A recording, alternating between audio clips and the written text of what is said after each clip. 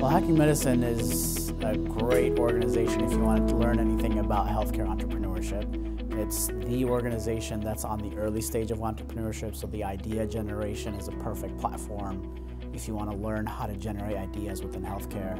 We know healthcare is the most regulated industry, and because it's highly regulated, not only do you have to have a good idea, but you have to have a good idea that's actually going to work through all the hurdles of innovation. We have shown over the years that there has been so many successful companies that have come out from our hackathons, really showing how successful this model is. And the post-hack event that we put together today is a perfect demonstration of how successful this hacking model can be in this space.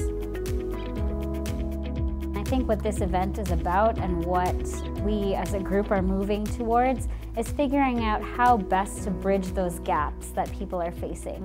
Whether it's a need for funding, whether it's a need for mentorship, whether it's a need for data.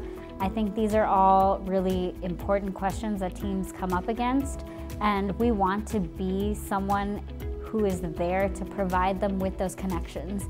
Even if we can't personally provide them with what they're looking for, if we can point them to those people who can get them there, we want to make sure that they are put in the best position to succeed.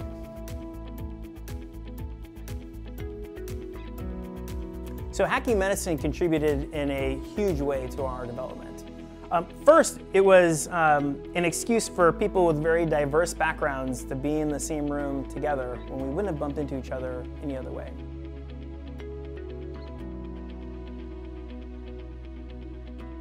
The MIT Hacking Medicine Network is something that we've worked long and hard to cultivate and to really be judicious about, who comes into that network, whether they fit a specific role within our community, and then whether they can truly help our teams.